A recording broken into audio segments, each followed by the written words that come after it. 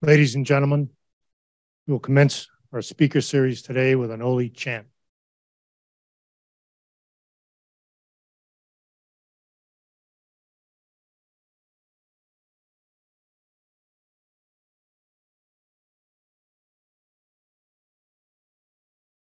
O naunai ka halame ka lewa e halelewa no ya na kanoi o ka no ya e ano ya ne e ali ane o yo tai timai ai timai no ai tipuno me te aloha aloha aloha aloha.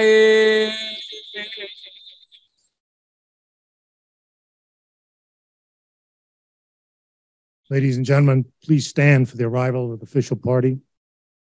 The director of the Daniel K. Inouye Asia Pacific Center for Security Studies, Rear Admiral retired Pete Gumatautau, and the 17th President of the Republic of the Philippines, His Excellency Ferdinand R. Marcos Jr.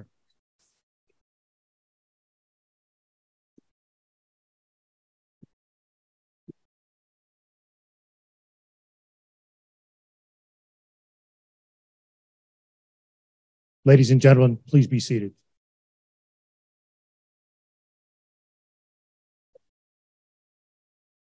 Aloha and e komo mai. Welcome to the 6th iteration of the Daniel K. Inouye Speaker Series. My name is Pete Gumatautau. I am the director of the Daniel K. Inouye Asia Pacific Center for Security Studies.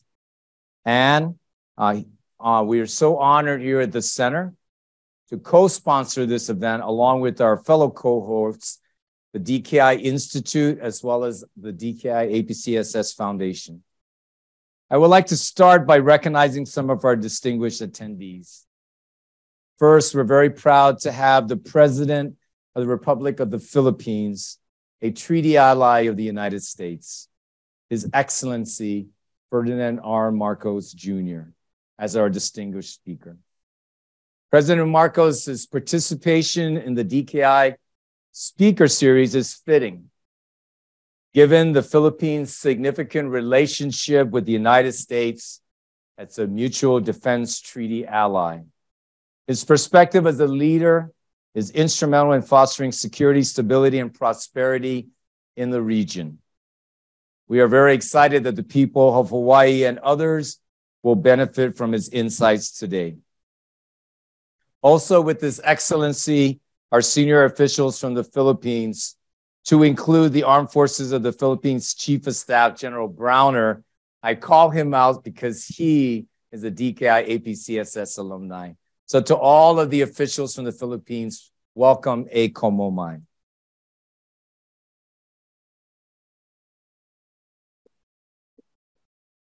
I would also like to recognize other distinguished visitors in the audience. Admiral Aquilino and Mrs. Aquilino, Admiral Paparo and Mrs. Paparo, Congressman Case, Congresswoman Takuda, Senator De La Cruz, Senator Aquino, the Consul General from the Philippines, Emilio Fernandez, along with all the Consul Generals from countries in the Indo-Pacific as well as around the world that are here today. I also want to give a shout out to Lieutenant General retired Fig Leaf, who is the former director here at APCSS, also to Major General retired Susie Veras Lum, the president of the East-West Center, ambassadors, flag officers, general officers, and other distinguished guests, and to the ladies and gentlemen that are here at the center, a warm aloha to all of you. Thank you for coming, as well as those that are up on Zoom and in YouTube from across the Indo-Pacific region, including many of our distinguished alumni and local Hawaii community leaders. So for everyone, the Speaker Series started in 2018 as a collaborative effort by 3 institutions to honor the legacy of the late Senator Daniel K. Inouye by sharing with the local community and others around the region his vision to foster a security environment that's characterized by mutual understanding, cooperation, and peace. In short, promoting a free and prosperous environment for future generations to enjoy. I would now like to take this opportunity to invite my two co-hosts, Ms. Jennifer Sabas and Mr. Jerry Sumida, to provide a few opening remarks.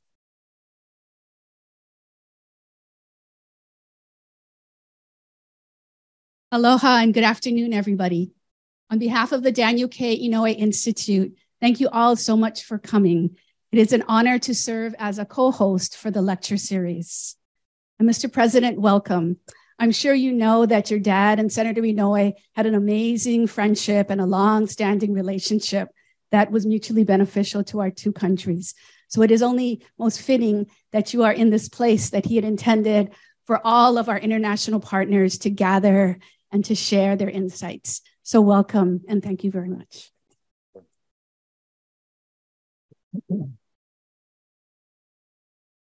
Mr. President, distinguished members of this gathering, my name is Jerry Sumida and I'm the president of the Foundation for the Asia Pacific Center for Security Studies. The foundation was established almost during the early days of this center in order to provide two things. One is support, financial and otherwise, for the center and its programs. And secondly, to help broaden the reach of the center into the broader communities in Hawaii. Hawaii, as you know, is in the center of this particular region, the Pacific region, and has always striven to play a major role in this particular part of the globe, with its importance increasing on a daily basis. And as you know, Hawaii and the Philippines have a very, very strong historical tradition, historical and cultural tradition. So we are very pleased to join with the center and with our colleagues at Daniel K. Inouye Institute to sponsor this program and also welcome you and hope you have a very pleasant journey here and we look forward to your remarks. Thank you, sir.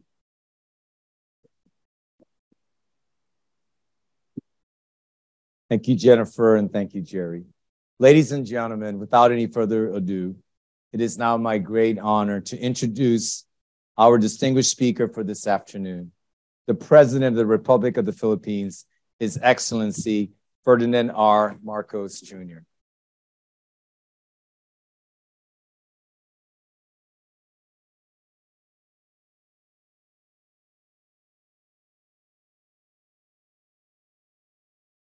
Thank you very much for your kind introduction. The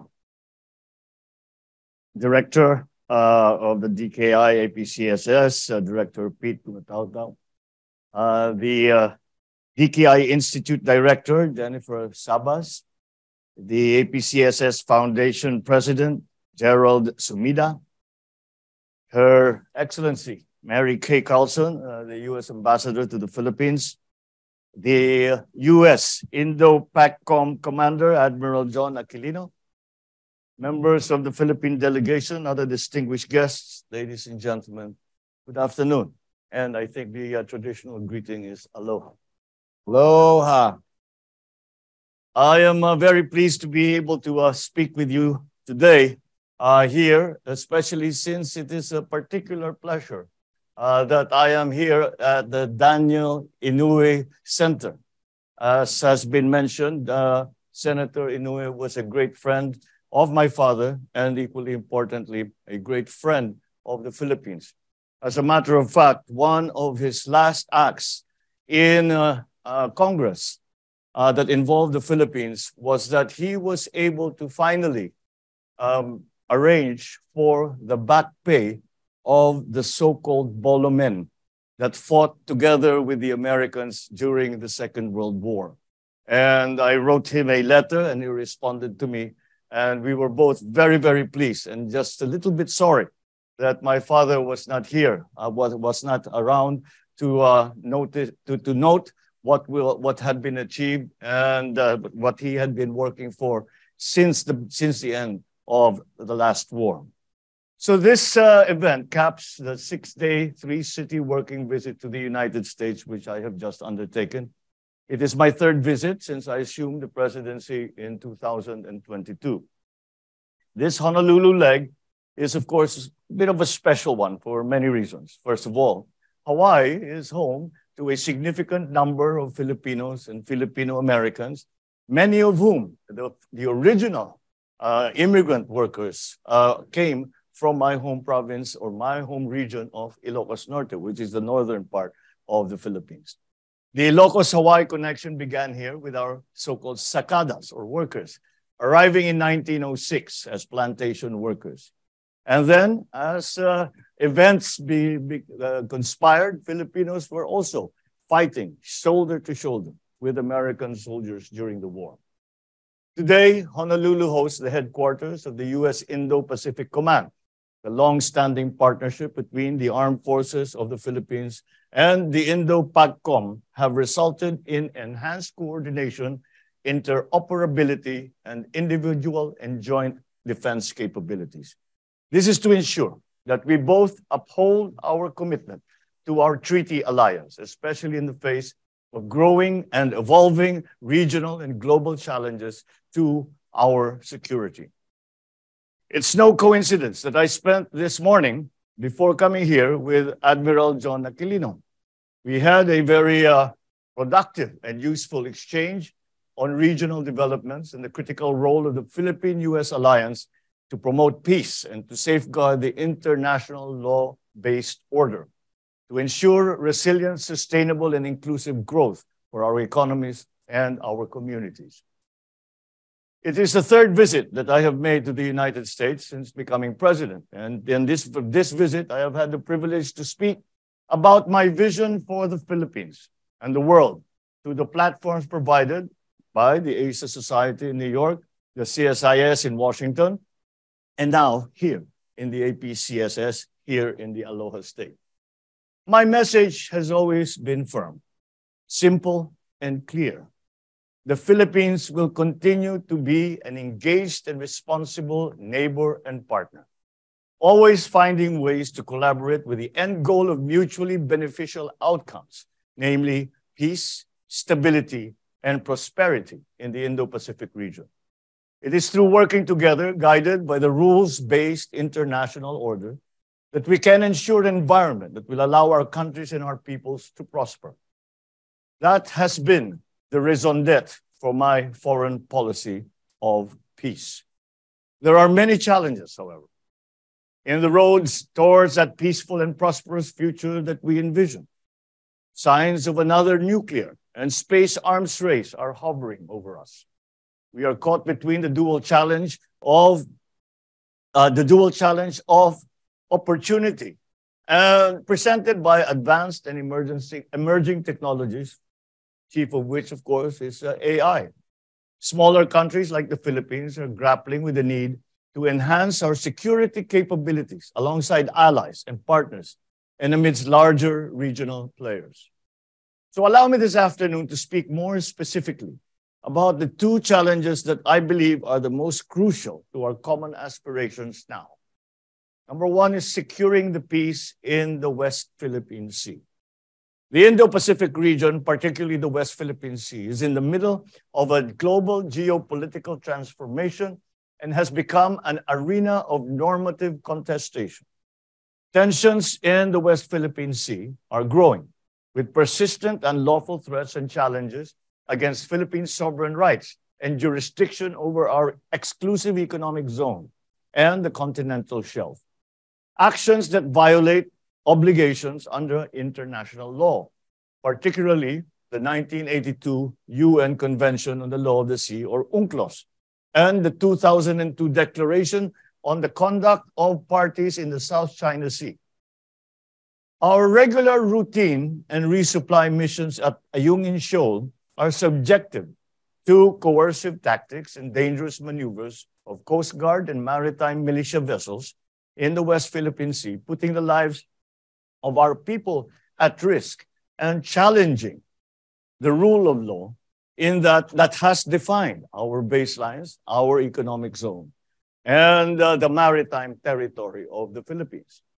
There is rampant, illegal, unreported, and unregulated fishing and militarization of reclaimed features in the South China Sea. There have been recent missions to Escoda and Romualdez Reef, which revealed a direct correlation between the presence of maritime militia vessels and reef damage in those features. If only for that, the impact of on biodiversity and the environment I'm afraid, are assessed as possibly already irreversible. This imperils livelihoods, this imperils the future generations of Filipinos. So I have said it before, and I will say it again. The Philippines will not give a single square inch of our territory to any foreign power. The law is clear, as defined by the UNCLOS, and the final and binding 2016 award on the South China Sea arbitration. Supported by the rules-based international order and our growing partnerships, both time-tested and new ones, we will insist on the preservation of the sovereignty and integrity of the country, while working closely with international partners in the bilateral, regional, and multilateral settings in developing rules and processes to address these challenges. We appreciate certainly the concrete manifestations of the U.S. and the growing number of our other partners in support for the Philippine position. The strong factual messaging in support of our lawful exercise of our rights under international law, and which will call out recent incidents in our EEZ. It demonstrates the strength of our alliance and partnership and challenges attempts to perpetuate false narratives. That has become a very important front in all of these events that are happening in and around the Philippines. But unfortunately, rhetoric is not enough. We need to upgrade our defense and civilian law enforcement capabilities, not only to defend ourselves, but also to enable us to become a reliable partner in promoting and guaranteeing regional security. That will require greater substantial infusions into funding streams needed for our armed forces and Coast Guard modernization plans, including lines of effort to enhance cyber cooperation. I am optimistic from our recent engagements with our American counterparts, including U.S. legislatures and certainly in the executive department, to elevate our partnership and dedicate resources to match our commitments. Over the past week, our teams have been working on a bilateral planning and tracking mechanism that is expected to accelerate concrete and substantial capability development investments and activities in order to meet our shared defense and security objectives over the next 5 years. Our defense secretaries also just met in Jakarta on the sidelines of the ASEAN Defense Ministers Meeting Plus to discuss efforts to further strengthen our alliance. The second item that I feel is very important is the securing strategic sectors and critical infrastructure, and especially as we have all begun to recognize the importance of activities in cyberspace. At the same time, ladies and gentlemen, we also need to address broader notions of security, and that now will include economic security. We welcome public-private partnerships, particularly engagements between and outside our military and defense establishments. For example, the Aguila Subic Shipyard project supports Philippine efforts to position Subic Bay as a logistics hub and complements Hader readiness and initiatives. USAID development projects can also be harnessed to help boost our economic resilience. We hope to expand these partnerships in critical and strategic sectors and infrastructure. Just the other day, I witnessed on the sidelines of the APEC summit in San Francisco the signing of the Philippines-United States Agreement for Cooperation Concerning Peaceful Uses of Nuclear Energy, or what is more commonly known as a 1-2-3 agreement. This opens the doors for U.S. companies to invest and to participate in nuclear power projects in the Philippines. This is expected to boost national efforts towards securing an affordable, reliable, and sustainable energy supply. our cooperation on cyber security is also a priority, as it impacts both national and economic security. Critical infrastructure, whether with respect to ports, to energy, telecommunications, they will require cybersecurity measures to be in place for the country to be resilient. These systems form the backbone of our military infrastructure, our hospital systems, our agriculture, manufacturing, services sectors. In September, we launched the 2023 to 2032 National Innovation Agenda and Strategy document. This is the Philippine government's 10-year innovation plan, establishing the country's goals and strategies to improve innovation, governance, and establish a dynamic innovation ecosystem in critical areas. Learning and education, for example, health, food, agribusiness, finance, manufacturing and trade, transportation and logistics, public administration, security and defense, energy, blue economy, and water supply. We anticipate many areas where the U.S. as a leader in innovation and emerging technology can also be our major partner. Our teams are looking to convene the inaugural interagency PH-U.S. cyber dialogue sometime early next year to follow through on our commitment to enhance cooperation in the face of new and emerging threats, including completing a full assessment of the cyber threat landscape and the establishment of next steps to counter cyber threats. So friends, ladies and gentlemen, these challenges will continue to evolve, but I am confident that together we will be able to manage them. Our alliance is stronger than ever because it has been founded on our shared values, our mutual respect and trust of each other as equal sovereign partners, and the unbreakable bonds between our two peoples. Our recent engagements across branches and levels of government confirm that we are committed to this relationship for the long term. At the same time, our growing network of partners, including Australia, Japan, the Republic of Korea, the UK, European Union, will serve as force multipliers, which will help us bring our country closer to the vision of a peaceful, secure, and prosperous nation within a secure and prosperous region. So I hope to continue this dialogue with all of you as we make our way on this principled path that we have chosen. We today are defining the future for ourselves in our lifetime, but also for the generations to come. Thank you very much.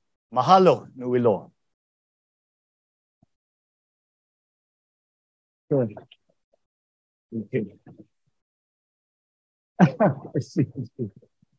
Thank you very much, Your Excellency, for those incredible insights and perspectives and your vision for the future and how we can collaborate to make it a more secure and stable and prosperous region.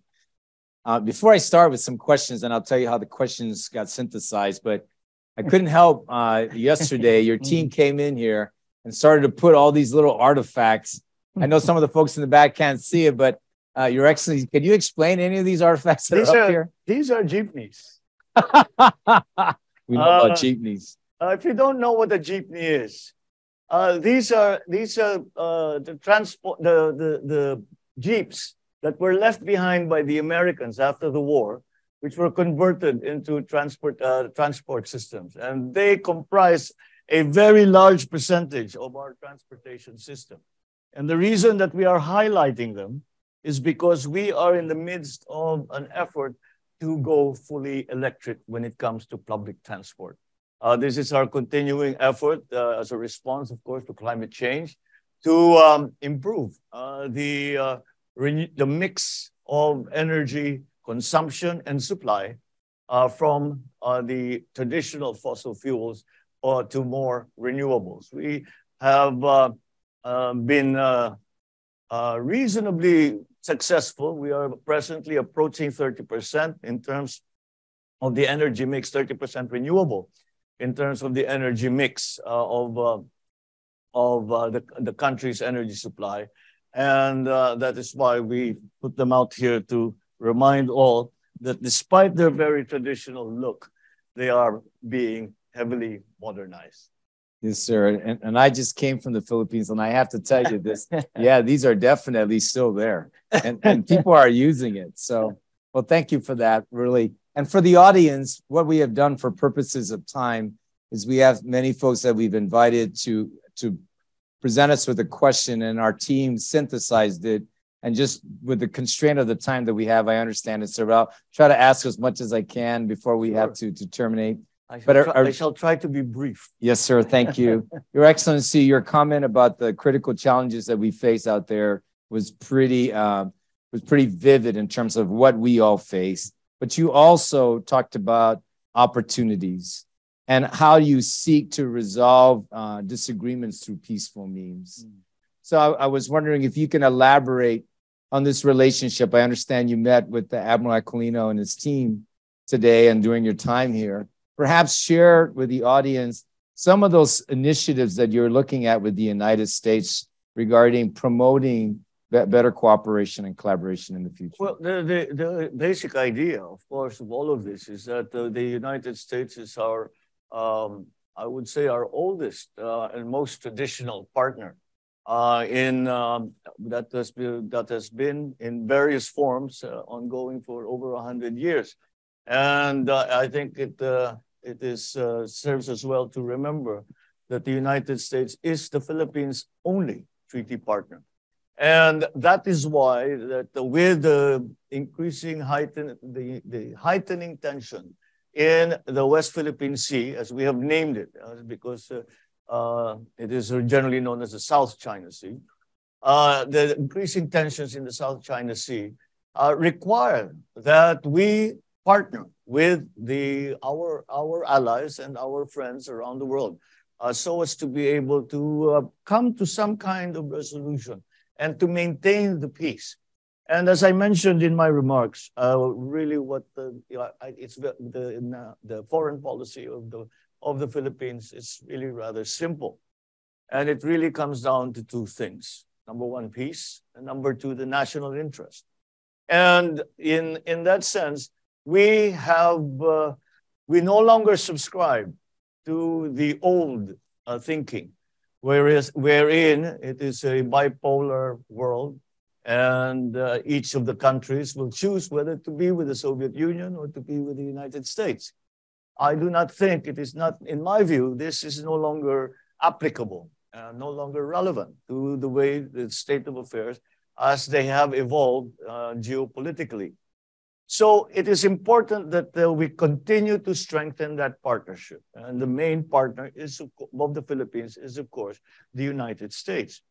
But starting with that, we also feel that it is the way forward is to strengthen our partnerships in all, with all our neighbors and with all friendly nations who share our ideals, who share our aspirations, who share our values and the respect for the international rule of law. And this has been something that we have tried to develop, and we have, I believe, have had some measure of success, and we will continue to do this. But again, the bedrock of any of these partnerships is the partnership and the treaty arrangement that we have, the mutual defense treaty that we have with the United States. And in that regard, we are continuing to increase our capabilities so as to be able to answer the challenges that we are facing now it's becoming more and more often. Every so often, whenever there is a confrontation between outside forces and Philippine forces.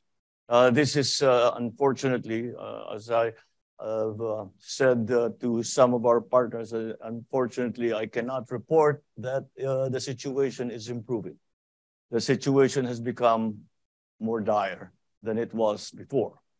The nearest reefs that the PLA have started to show interest in terms of slowly using these atolls, these shoals, as a basis for building, basis really is what they are approaching, have come closer and closer to the Philippine coastline.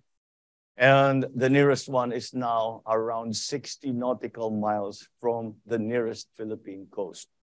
And this is an evolving situation. If you will remember, the Spratly Islands was used by the U.S. Navy as a bombing range for a very long time. And so there was no question that this was part of the Philippines. Now they have fallen into the hands of a foreign power. And many of these features that are in the West Philippine Sea are slowly being turned into bases, really. Admiral Aquilino just showed me a relief sort of map, not map, but model of one of them. And it is remarkable how the extensive construction and the level of commitment that has been made to those military bases. And so it's not, it is something that in our view, of course, the United States, once again, is the bedrock, is the foundation for all that. But the more allies we find to speak up whenever such incursions occur, such incidents or events occur, then I think the stronger that voice will be. And so we have encouraged that to a great deal. The United States, of course, has been there. And in every instance where we have had trouble, the U.S. has always been behind us in terms of support, not only in terms of rhetoric, but also in terms of concrete support. But that also applies now to Australia, to South Korea, to Japan. We are now in the midst of negotiating our own code of conduct, for example, with Vietnam, because we are still waiting for the code of conduct between China and ASEAN. And the progress has been rather slow, unfortunately. And so we've taken the initiative to approach those other countries around ASEAN with whom we have existing territorial conflicts, Vietnam being one of them, Malaysia being another, and to make our own code of conduct. And hopefully this will grow further and extend into the other ASEAN countries. And at the very least, we have that basis between not only in the multilateral sphere, as in ASEAN, APEC, all of these other organizations, but also bilaterally with the different countries that around ASEAN who we have conflicts with, but whom I think we can find a way to maintain the status quo. And certainly the most primordial concern is to maintain the peace. Thank you, Mr. President. When I listened to you and how you repeated actually some of the key tenets of what you were saying in your speech, I remember just a recent visit I had in Manila and speaking to not just General Browner, but your Secretary of Defense, Teodoro, and others. That is a consistent message of your firm resolve to work things peacefully, but to work with the United States and other like-minded partners around the region, particularly in Southeast Asia. I would also offer you, when you talked about the rules-based order, international order, and how you've got the favorable findings from the Tribunal Court of Arbitration in 2016, that all underscores what we are all trying to do, which is to maintain that peace and prosperity, but following the rules-based international order. Now, you mentioned something in your speech and you covered it quickly, but I think every country is wrestling with it in terms of technology, emerging technology. How do you view that strategically? How can you leverage technology in terms of building and enhancing relationship and cooperation with other countries? Well, I think it applies to essentially every sector. One of the great events in the recent past has been COVID. And COVID showed us a new way of doing everything.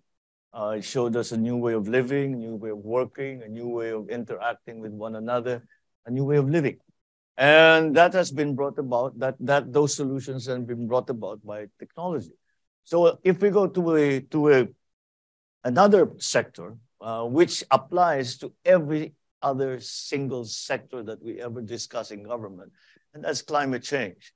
Climate change was brought about by burgeoning technologies, which we did not realize were going to poison the planet to this extent over 200 years or so.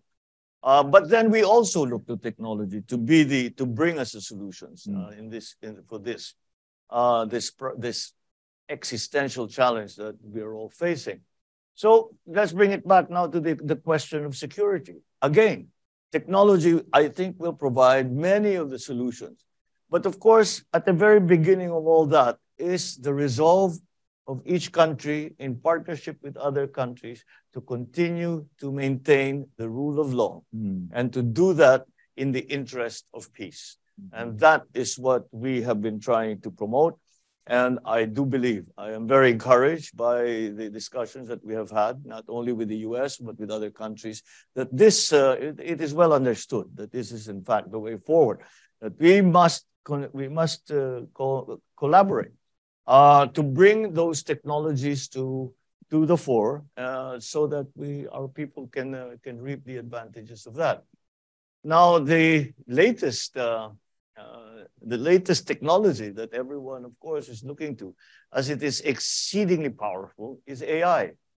And we have just received the news that there has been within the AI community this conflict as to whether or how far to push it without regulation. I know President Biden has just signed a document that says that this must be regulated, monitored, and regulated properly, because we have seen the rather more sinister uses of artificial technology.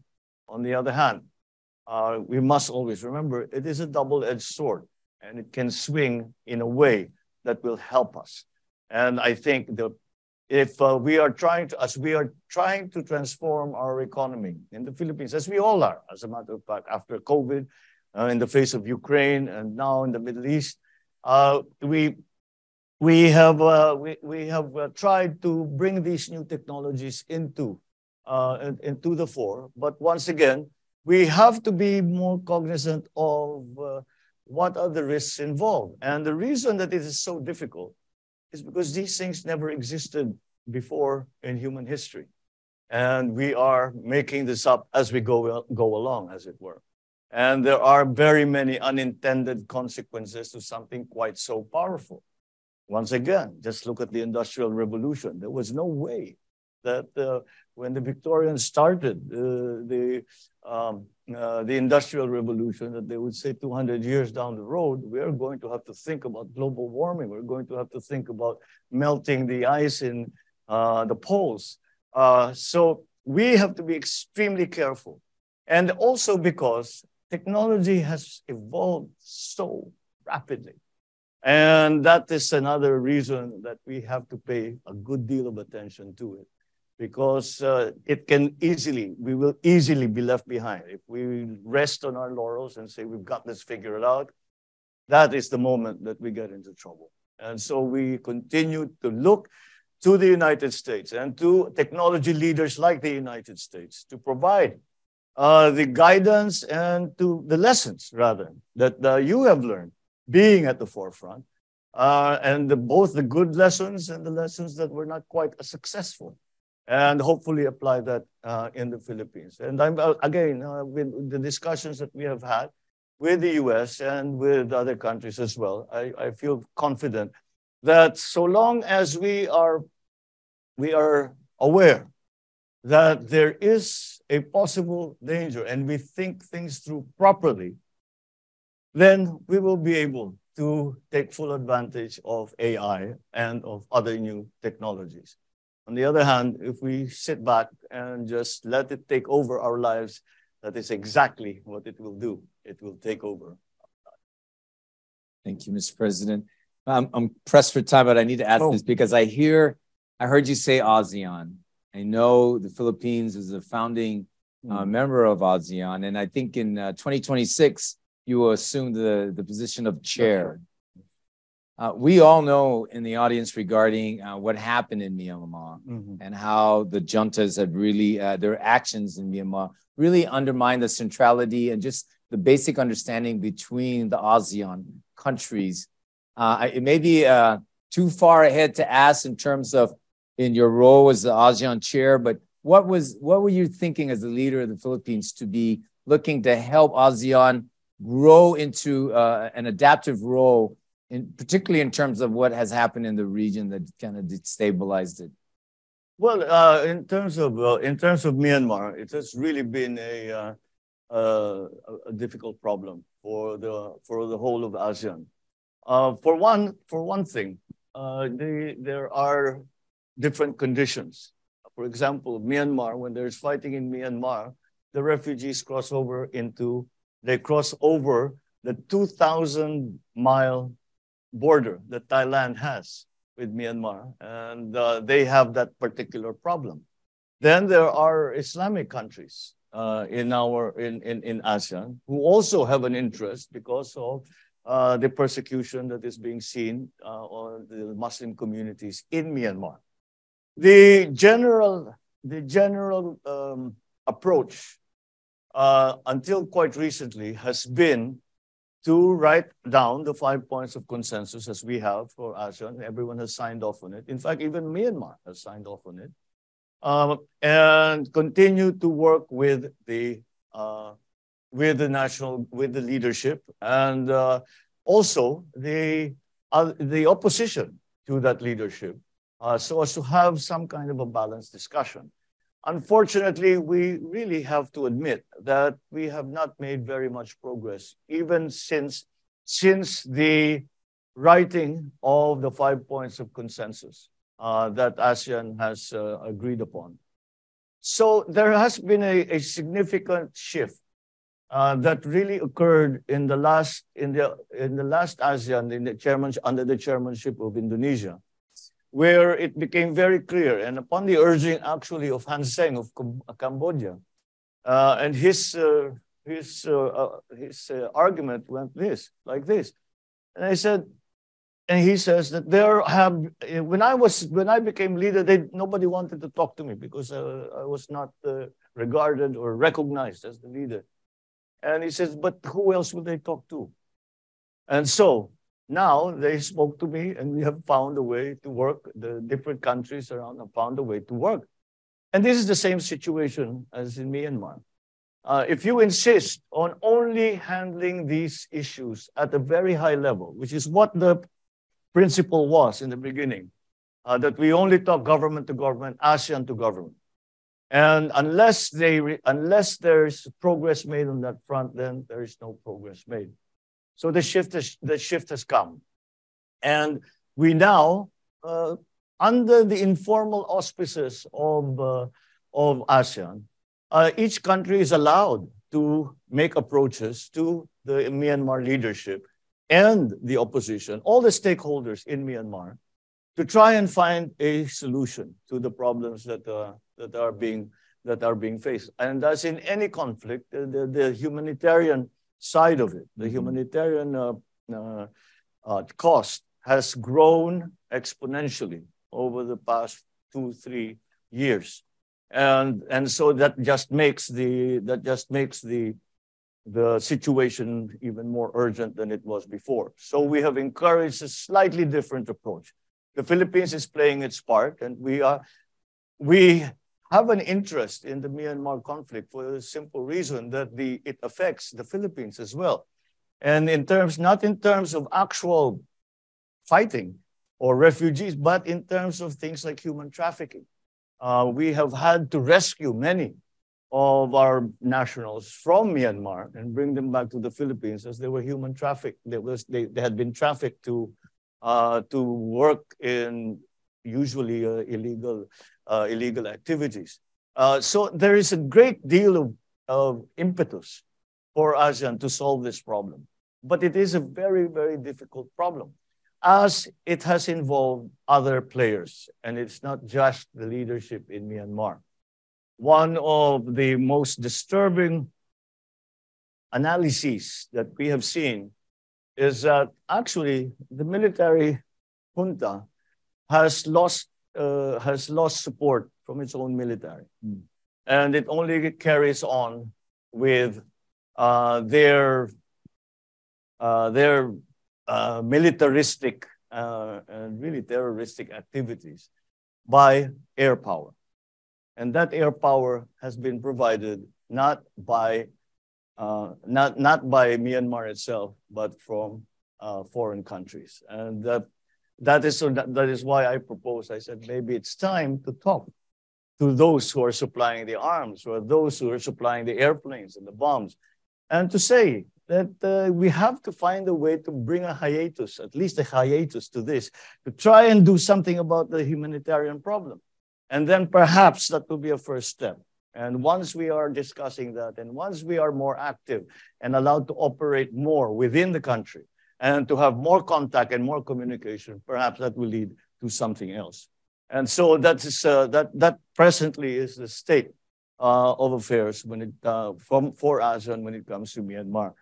When the chair comes to the Philippines, or when the ASEAN chair comes to the Philippines, this is still what we intend to promote within our neighboring countries, and to find a way. I always quote.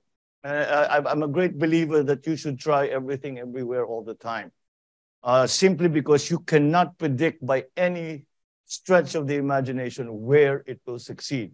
And my best example is always, who would have thought that diplomatic relations between the U.S. and China would come about because of table tennis? But it did. And so let's try everything. Let's talk to our friends, perhaps our adversaries, but try everything. And that is what we will try to promote.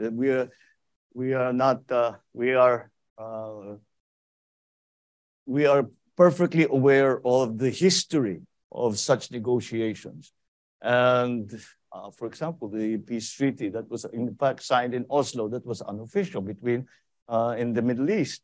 And again, the China-U.S.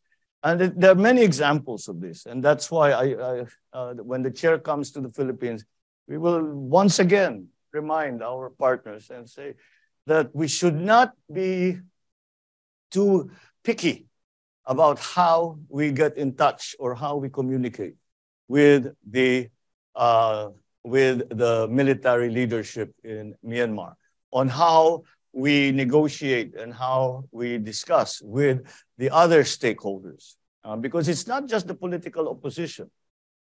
Unfortunately, both sides in this conflict, both the military junta and the opposition, the political opposition, have taken on a very, very hard line, and they will not speak to one another. Perhaps that's the role that ASEAN can play, is to come in between the two parts and hopefully bring them together, if not totally, but at least in certain ways, and start the process. There is no process as yet. Start the process, and hopefully it will bring a more equitable and peaceful situation in Myanmar, to the benefit of all of us in ASEAN and all of Asia, for that matter. Well, Your Excellency, your insights, I must say, is very refreshing and encourages all of us to work harder to collaborate to this vision that you've laid out. And I truly think we must try everything. Ladies and gentlemen, please help me give a round of applause, Mr. President.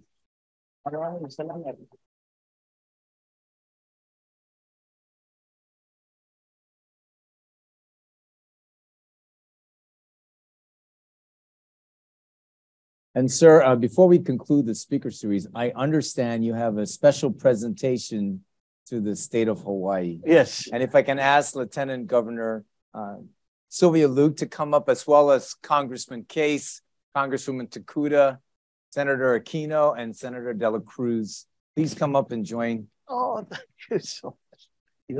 Thank you.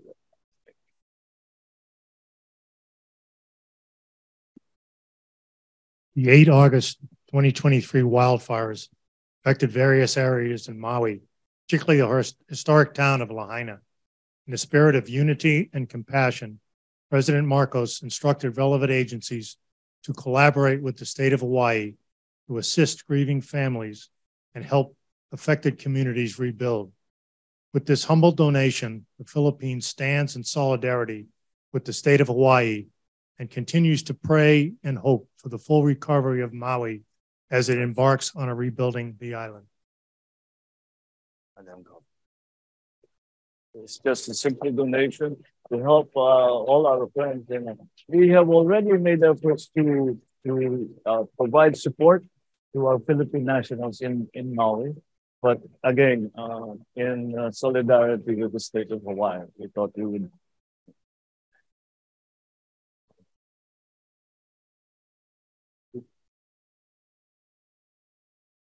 Yes.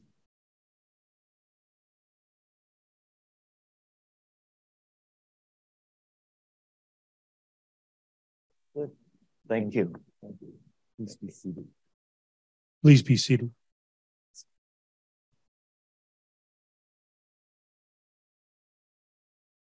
So, ladies and gentlemen, this concludes today's DKI Speaker Series. Sir, a sincere salamat po to you for your exceptional remarks. You've provided us much to think about today, and we're so grateful for your leadership. And we look forward, DKI APCSS, to come back out to the Philippines and join and work together with Indo-PACOM and the team of our folks in the United States to promote a more peaceful and prosperous region. For everyone that's here, especially those that are out in Hawaii, that normally don't talk about defense in the way we do at APCSS, you heard today from Your Excellency just how complex and the world is and so dynamic the changes are. You also heard that the United States remains steadfast in working with strong allies like the Philippines and other like-minded countries.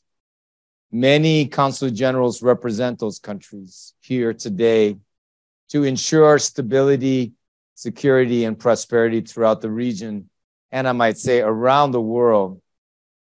So as we conclude, as they say in the islands, malama pono, malama kekahi ikekahi, which is take care of yourself and take care of each other. And aloha. Aloha. Thank you, sir. Thank you.